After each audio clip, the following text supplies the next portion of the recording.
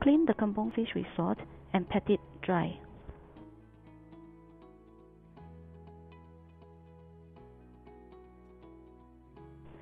Sprinkle the seasoning evenly on both sides of the fishes.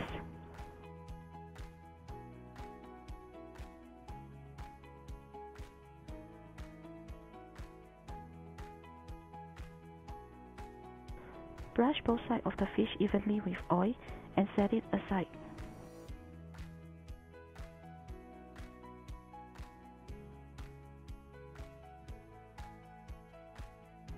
Brush the steel wire rack with oil, and this will prevent the fish from sticking on the rack.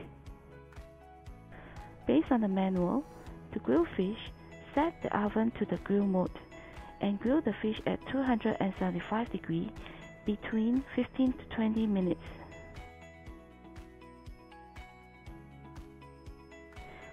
I'm using 18 minutes in this case.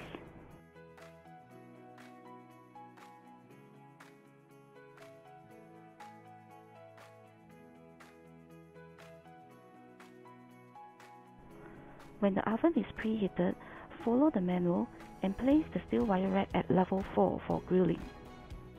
You probably have noticed that I have inserted the drip tray at level 1.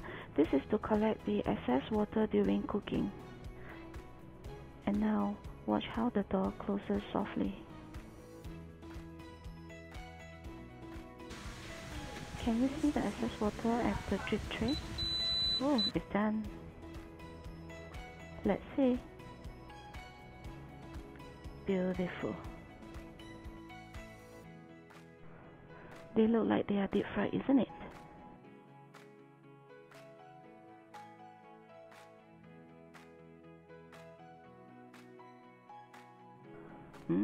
It's time to enjoy my homemade nasi lemak.